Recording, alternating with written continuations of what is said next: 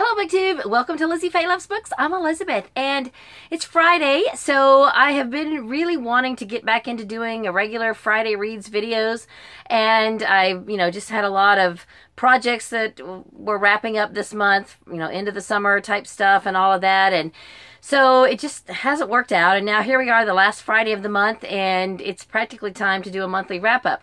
So I'm still working on a few books that I hope to finish by the end of the month, so I don't even really want to talk about the books that I've finished, although I will mention briefly what I'm currently reading right now, and then I want to tell you about my library checkouts, because I have just recently checked out a whole new crop of library books that I'm going to be reading over the next month, hopefully, and I'll show them to you. But first of all, what I'm currently reading mostly is what I still need to finish up for this month for my read-alongs that we're doing on my Goodreads group, Lizziefaye's Comfy Corner. So I'm reading Cape Light, and I may not get this one done by the end of the month. I really want to, but I'm a lot closer to finishing Before the Dawn by Carolyn Arson. So if I'm going to finish one or the other, I'm already half done with this one, and it's a shorter book. So I'll probably work on finishing it. Now, we're also doing a read-along of Redeeming Love by Francine Rivers, but we're stretching this out over a 2-month period. So I'll just get to about the halfway point. I've got still this week's section to read, and that's all I'll do for this month. And so we'll finish that up near the end of October. Then also, if you look on my currently reading list on Goodreads, it says that I am reading a book that's it's an ebook called Winter's Morning, and morning is spelled with a U. It is by Janice J. Richardson, and it is book 2 in a cozy mystery series that is set in a funeral home. Now, Janice J. Richardson is a former funeral director. In fact, I have read her memoir on how she trained to be a funeral director and did that for a while. And now she is writing books that are set in a funeral home. So they're very interesting, and you can tell that she really knows her stuff because that is what she's trained to do. So I recommend them. This is the second book, Winter's Morning. I believe Casket Cash was book 1. And I've got the third book and maybe the fourth one on my Kindle on ebook. So I have been wanting to get to the second book for a while, and now I'm reading it. Although I hear a lot of people say they don't like to read on their Kindle. I don't mind reading on my Kindle. I kind of enjoy it, but I have to be in the right mood for it. So I like to have something going on my Kindle just in case that's all I have room to bring wherever I'm going. If I'm going to be someplace where it's just not appropriate to have a book, I can have my Kindle and it just kind of looks like a big phone, and I can have that and still have a book that I'm reading.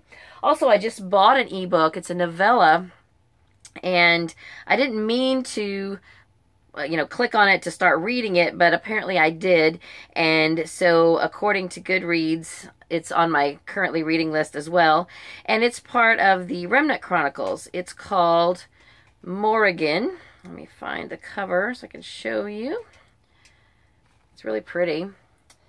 And I believe this is kind of the prequel backstory of the Remnant Chronicles. Now, I've read the first 2, and I'm really anxious and eager to read book 3, but I wanted to go ahead and get this novella read first. So I don't know if I'll get this read by the end of the month, but since it's only, I think, like 3 chapters, it would be good if I could go ahead and get it done, because my numbers are way down for the month of September. I'm going to be doing good to finish maybe 14 or 15 books this month.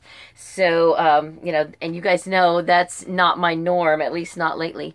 But anyway, for my monthly wrap-up, I'll show you everything that I have read, and it's mostly all been on audio. I've had a really hard time finishing any print books. And I did finish up a couple of other books for my read-alongs, like Welcome to Harmony. It was a reread, and the Cherry Cola Book Club was also a reread. So, so that is what I have been reading and what I'm currently reading. I also want to announce that I am going to be adding one more read-along / buddy read to my Goodreads group. Actually, I have already added it. The threads are there. But Sarah from Not Just Romance Novels and I had talked a couple of months ago about buddy reading The Apple Orchard by Susan Wiggs. Let me show you that somewhere. I think I have it here. Yes, no, where is it? Oh, here it is. Had to think for a minute. So this is one of my library checkouts right now. I'm going to be getting this on CD from the library, but I just went ahead and grabbed the print copy off my library shelves the other day so that I could show you. So The Apple Orchard by Susan Wiggs is a book that Sarah has had on display on her shelves for quite a while, and I commented about it once and, you know, asked her if, you know, if she was going to read that anytime soon, and we just got to talking about it and decided that since it's, you know, about an apple orchard, the fall would be a good time to read it. So we have decided to open it up for anyone, and so I started some discussion threads on my Goodreads group so that if you would like to join us and make this a group read, then we would love to have you join us. So I would love to have you do that. And then one other note about my group reads and buddy reads. I had scheduled to do a live stream video or live stream on YouTube for tomorrow, which will be Saturday, September 29th, and I'm not going to be able to do it. I've got too much going on here at my house. I've got someone coming to get our piano, and I may need to go in after that and meet our builder to pick out some tile, and there's just too much going on in my house. So we're going to go ahead and stick with what I originally said I would like to do would be just the first Saturday of each month, and we would talk about the books from the previous month. So that is my plan. So that will be Saturday, October 26th at 11 a.m. Eastern Time. So that's 8 a.m., right? Yeah, Pacific Time if you are on the west coast of the U.S. And, of course, for any of you across the pond, then that'll be later in the day, whatever, you know, whatever time you're in. Unless, I guess, yeah, unless you're in Australia, that'll be much later in the day. I don't even know. I know that there are people from all over the world that are participating. I don't know how to say your name, but there's someone from France who is reading the Before the Dawn with me.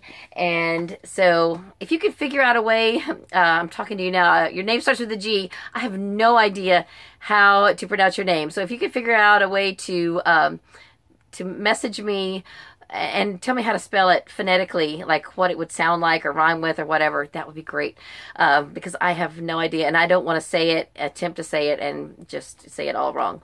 Okay, so I went to the library day before yesterday, and then again yesterday, and I have a pile of library checkouts, and I thought I would show you what all I checked out. Now, I have two books that have been checked out to me already from the previous month that I have not gotten to yet. So I was able to keep those. Actually, one of them I checked my copy in, and I checked out one on my husband's account so that it wouldn't be overdue. This is book 4 in the Butternut Lake series called The Space Between Sisters by Mary McNear. I would love to read this. I really enjoyed the first 3 Butternut Lake books. I read the first 3 main novels and the Christmas novella, and I really enjoyed those a lot. Then The Cat, the Quilt, and the Corpse by Leanne Sweeney is what we're currently reading right now for the Book One Cozies Club. So those 2 I've had checked out a while, and I want to get to those. Then for what I've already started, I have already started Betrayal of Trust by J.A. Jance. I'm listening to this on audio CD in my car. This is book 20 in the J.P. Beaumont series. So J.P. and his partner, his current partner is also his wife, and they're on a special homicide investigation team, and they have been summoned because the governor in their state, which I guess is Washington, her stepson may have had something to do with the murder of a teenage girl. So they are at the governor's mansion questioning him right now, and they have a search warrant, and they're searching. I just finished up the first disc, and so far it's really good. Then I also checked out the next book for our Cherry Cola read-along, which is The Reading Circle by Ashton Lee. Now, a couple of people said that they think they won't continue on with the series. I really want to encourage you to try one more book. I looked at all the books on Goodreads, and all of the books except the first one have a much higher average rating. The first book was rated an average of 2 point something, and all of the other books are rated 3 point something, and maybe one of them is a 4 point something. So I just want to encourage you to, maybe try to pick up one more and see if, apparently the series does improve some according to the consensus. So, so the next book is The Reading Circle. And then I showed you one J.A. Jance book. I also checked out Kiss of the Bees by J.A. Jance. I'm going to listen to this on Hoopla. This is book 2 in the Brandon Walker series. And book 5 of this series is also a mashup with one of her other series. I can't remember now if it's J.P. Beaumont or Joanna Brady. Hang on, my daughter's bus is here. Well, I heard a honk, but it wasn't her bus. Someone else in the neighborhood is honking their horn. Anyway, so I wanted to go ahead and I've been wanting to read this and get caught up with the Brandon Walker series so that by the time I get to that book in the other series, then I'll be caught up with this one and ready to read it. J.A. Jance has several books in her series that are crossovers. So like book 10 in the J.P. Beaumont series is also, or maybe book 10 in the Joanna Brady series is also book 19 in the J.P. Beaumont. So, you know, they follow their series, but they're, you know, mashed up. Am I saying that right? I don't know. Anyway. I'm just rambling. Okay, so the other books I have that I am intending to read soon. Did I say that right either? I may have to start this over. I am just getting tongue-tied. I want to read The Best, Worst, Best, The Best Halloween Ever by Barbara Robinson. This is book 3 in the Herdman series, and as of right now, there's only 3 books in the series. I wish there was going to be more. I don't know even how old these are, but they are adorable and funny. This is from 2004. So I love this. I've been saving this one for the month of October, and it's on audio on Hoopla, so I'll probably listen to it, although it's just a tiny little middle grade book, but it's really, I'm hoping that this is going to be as cute as the other 2 books in the series. All right, then on audio, I have checked out City of Heavenly Fire by Cassandra Clare. I finished the Infernal Devices, and now I need to finish the Mortal Instruments and be done with the Shadowhunters world. I'm not planning on reading any more of the series. I liked it okay, but it's really not my thing. I just kind of wanted to go ahead and finish these 2 series and just, you know, see what all the fuss was about and all of that. So this will be the last one for that series, and I will be done. I went ahead and checked out my November book club book for our public library book club. It's a nonfiction book, but there are at least 1 or 2 other people in my book club that have kind of gotten interested in audiobooks, and there may only be 1 copy of this audiobook, so I thought I would go ahead and get it done, read it ahead. I picked up the print book, though, to show you. The Killers of the Flower Moon, The Osage Murders, and the Birth of the FBI by David Grann. My husband read this a year or 2 ago and said, you ought to read this, because I'm from Oklahoma originally, and this is about the Osage tribe and the start of the FBI and all of that. So, you know, the setting is Oklahoma, and it must have really been covered up because there was nothing about this that I recall in my Oklahoma history book when I was growing up. So I don't think that it was anything that was well known. But now, apparently, it's out in the open, and it's supposed to be a really good book. All right, so then I also picked up 2 books from the Bookmobile. Yesterday I was at the Bookmobile, and these are books that I think I would like to recommend to our book club for next year. And I would open the floor up for suggestions from you. Now I'm the facilitator of the Mystery Book Club, and so I'm looking for suggestions for that. But then I also attend the regular literati, we call it the Literati Book Club. So that's our main book club that's been meeting for several years at our public library. And so we generally read historical fiction and literary fiction, things like that.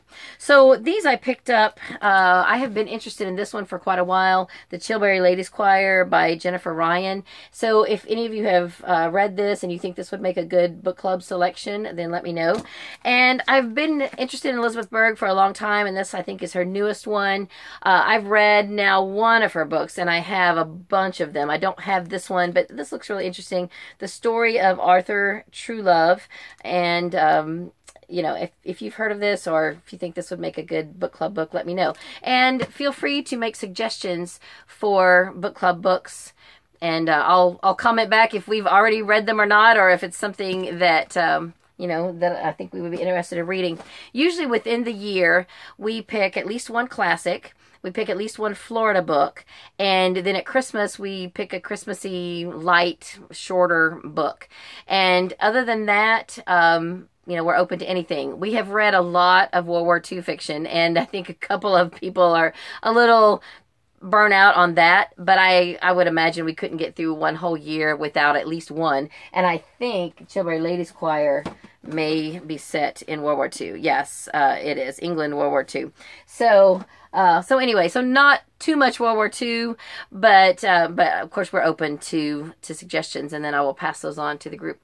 So that's it. That's what I have checked out from the library. I already showed you the apple orchard, and I'm looking at my stacks here to see if I missed anything. So that's all for this video. It's kind of a Friday Reads video, but you know, mixed with a couple of announcements and a library haul. So just a hodgepodge. But next week, I hope to get back to doing a regular Friday Reads, because at the end of the month, I will do a monthly wrap up, and then I'll start fresh then. Next Friday, I will do a Friday Reads of everything I've read so far in the first week of October. So that's it. That's all for this video. I'll be back soon with another video. I spent a good portion of today vlogging my book shopping experiences and showing you some of the fun places where I like to shop for books. So that video will be up in a couple of days after I have time to edit it. And I hope you're having a great day. Read a good book, and God bless you.